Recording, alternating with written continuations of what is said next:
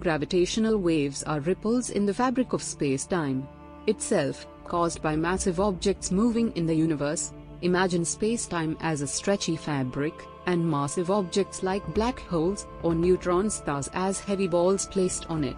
When these objects accelerate or collide, they create waves that propagate through space-time, carrying energy with them.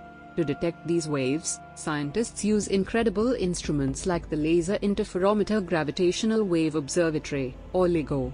LIGO consists of two long vacuum tubes, each with laser beams passing through them.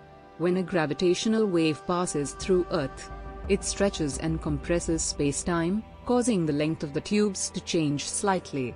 These tiny length changes are detected as interference patterns in the laser beams, revealing the presence of a gravitational wave. Thanks for watching.